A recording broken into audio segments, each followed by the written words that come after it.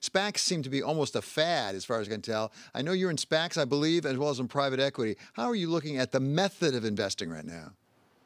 Well, we did a SPAC. We're 52 days into it, so it's very early.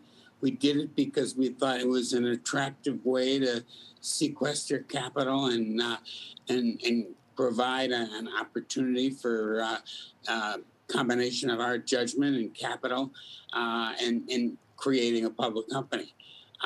Yes, there's a lot of SPACs out there. I suspect that their success ratio is indicative of the fact that there's too many of them chasing too many opportunities. But it's no different than any other time. It's just another quiver in the, another arrow in the quiver, and it's going to, it's going to end up financing a lot of transactions, particularly in the area of family-owned businesses that are looking for monetization. And Sam, it's good to talk to you again. A lot of SPACs have also been energy. That was sort of the fad about a couple years ago, and a lot of them did not do well. What's your take on that? Do you think that there are opportunities there that are being missed right now? Well, I think that the energy environment is very, very treacherous right now. We've been an investor in energy for however long I can remember. I don't remember a period that's been as volatile as this, and as such, makes energy the one thing that it always was very stable.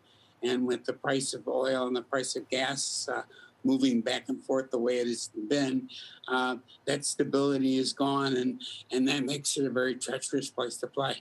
And whether or not the current pricing is getting paid for the risk is a big question. Well, fair enough. What we have seen, though, is a lot of M&A in the space. Finally, I feel like I've been waiting for it for about 4 years. I spoke to Leon Calvaria. He's Citigroup Global Markets Chairman of Institutional Clients Group earlier, and he talked a little bit about what he thought it was going to play out. Here's what he had to say, Sam. A number of those companies will have trouble getting their cost of capital and being able to fund themselves, especially given where energy prices are right now. So my own view is you will see continued consolidation in terms of the shale business right now. And that will be for a simple reason, which is some of the companies are too small to compete. Their access to capital is limited. So you'll get more and more consolidation as people try to get their costs down. Sam, what's your call on that? Yeah. Well, I think he's exactly right. I mean, from a securities point of view, energy has been a big bust.